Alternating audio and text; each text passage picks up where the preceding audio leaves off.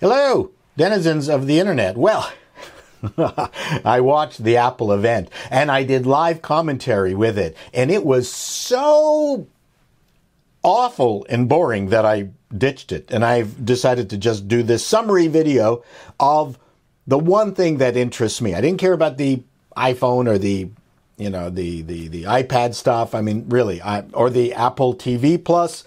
I'm not talking about it because I'm not going to be padding this video with useless stuff just to, get it to get past the 8-minute advertising threshold. I'm just interested in the Macs, and very interesting. So they're called the Mac Studio. It's two different flavors, one based on the M1 Max chip, and then the new one that's based on the doubling up of the M1 Max chip called the M1 Ultra. So I guess Apple is sticking with the M1 name. Maybe they've copyrighted it, and everything else is going to be, the M1 something, the M1 Eagle, the M1 Turbo. Maybe they'll come up with a Ultra Light. I don't know, like a beer. But it's a very interesting product.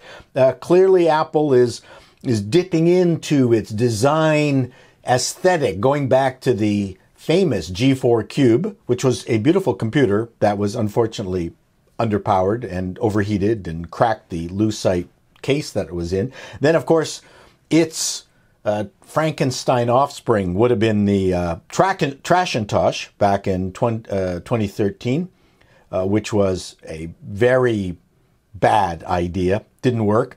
And now they've come up with a new Trashintosh, an all-in-one little box. It's about three times the size of a Mac Mini, but half of which is taken up with cooling.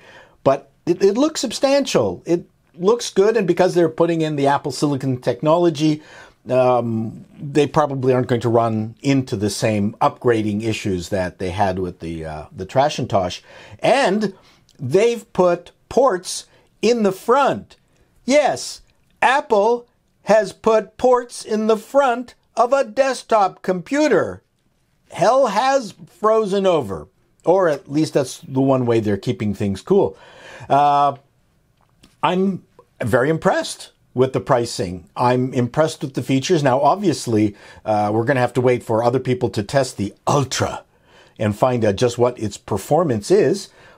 But if the performance matches all those worthless graphs that Apple is famous for during its presentations. Ooh, look at that, look at it. It's in the little dots, and it's only 50% more, and it's 80% more, and it's 133% less, and it's, I find those graphs worthless. But, the fact is that they're selling a 20-core CPU, 48-core GPU, 32-core neural engine, which is now a thing that they're providing core information for, because no one else in the industry is offering neural engines. This thing, the base price for the Ultra is $4,000 US, which doesn't sound that bad.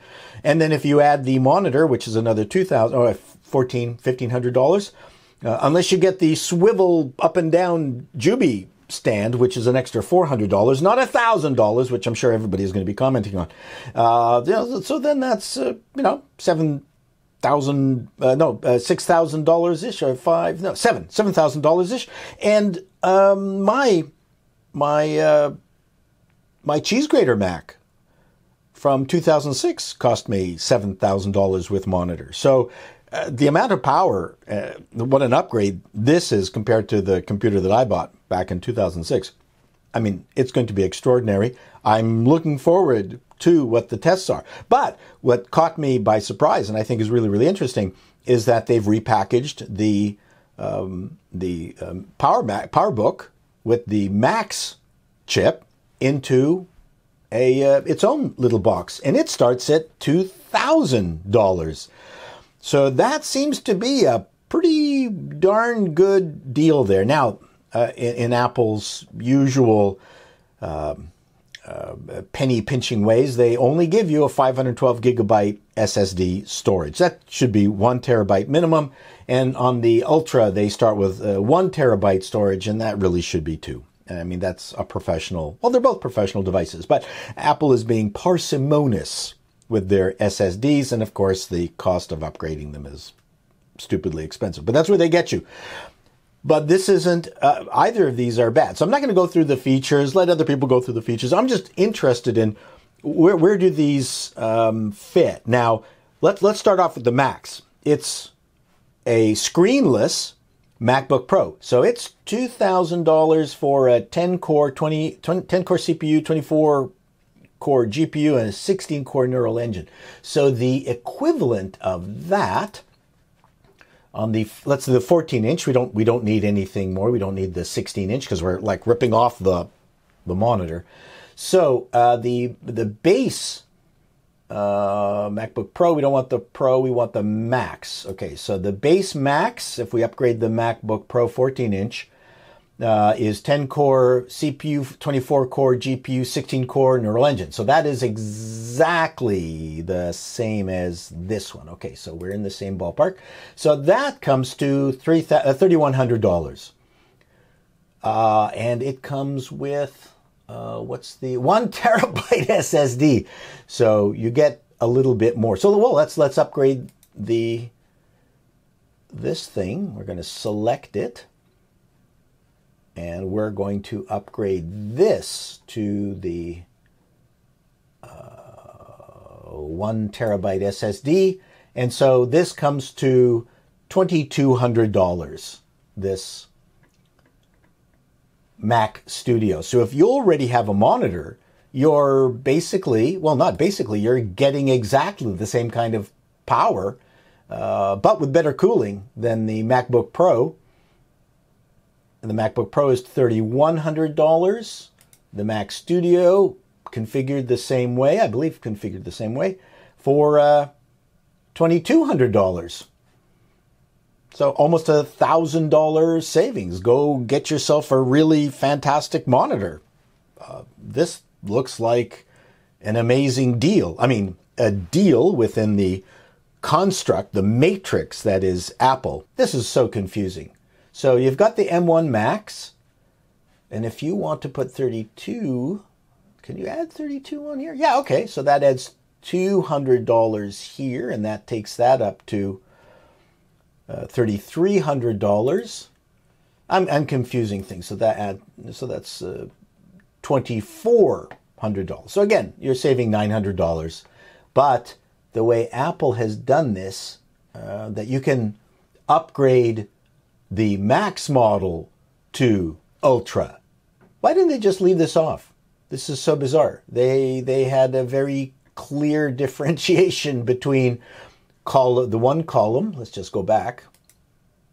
Here we have the Max version and the Ultra version. Why did they add Ultra upgrade versions there? Maybe they figured that while you're there, they'll suck you in with Ultra. So no, here it is. Here's just the 2 extra Ultra SKUs. Why'd they do that? I have no idea. Although it starts with 64 gig. And now, is this a better deal? I don't know. I'm not going to spend any time right now trying to figure out which is the better deal. But let's compare our Ultra version with the Mac Pro. Now, I think there's going to be an awful lot of Mac Pro owners who are going to be crying, especially the ones who have configured their boxes up to $30,000.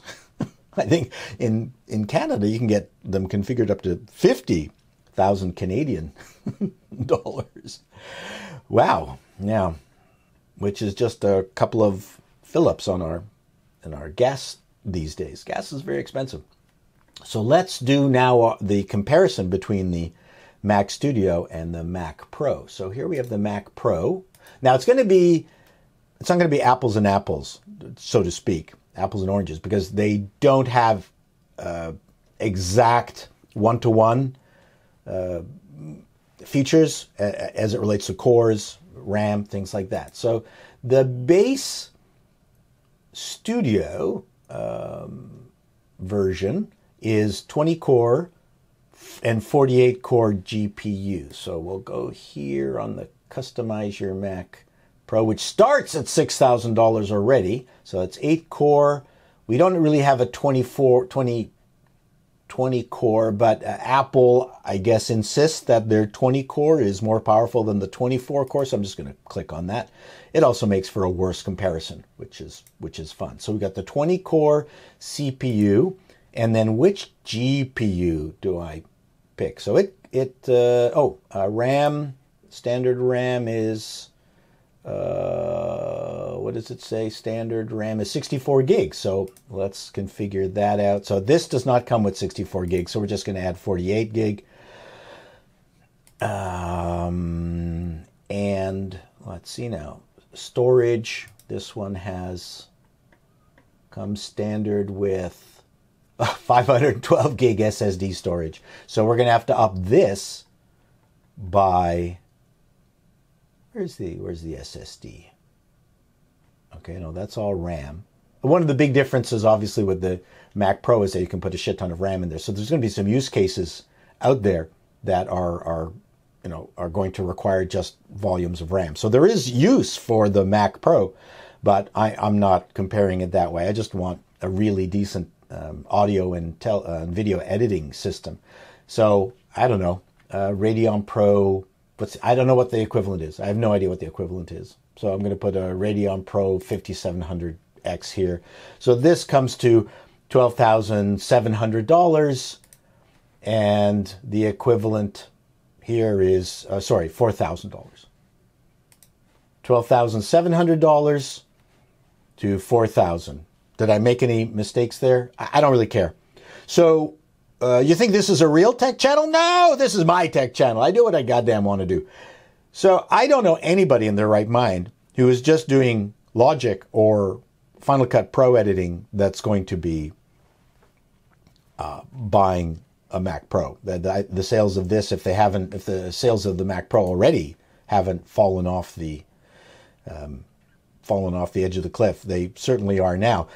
Although I'm sure you can buy the $700 wheels from the Mac Pro and put it on the Mac Studio. So that would be really cool. I'd love to see a Mac Studio rolling around with the $700 wheels. I'm not going to talk about the monitors.